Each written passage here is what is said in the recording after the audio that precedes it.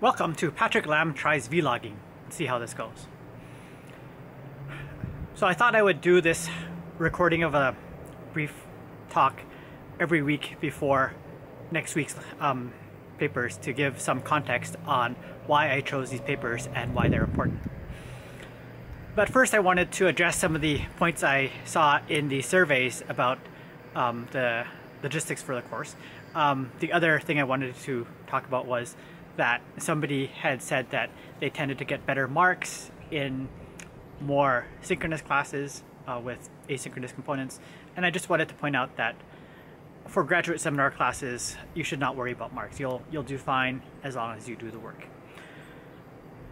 So why empirical studies? I've had unpleasant experiences with doing work and finding out that the static analysis that you invented doesn't actually apply to things that you care about or things that exist in the world. And so now I'm like, before we start doing static analysis, let's try to find cases where it actually applies.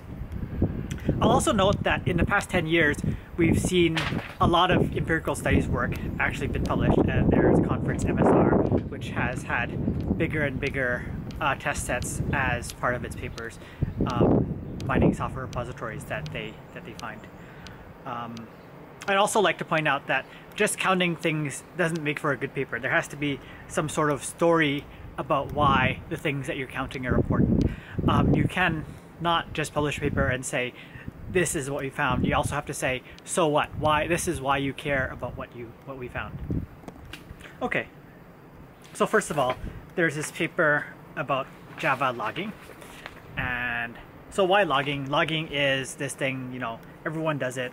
I guess it's kind of nice to know, well, what is everyone doing when they do logging? How do they do the logging? Do they have custom logging or do they have their own logging? And so that paper goes and surveys a fairly large number of Java programs to see what logging they have and find some surprising results. They were surprising to me, and we'll find out about those. The next three papers then are about Rust and unsafe Rust. And it was astounding to me that there were 3 papers published in top conferences about unsafe Rust. What's going on here? So we'll have some interesting, I'm sure, discussions of the strengths and weaknesses of these papers.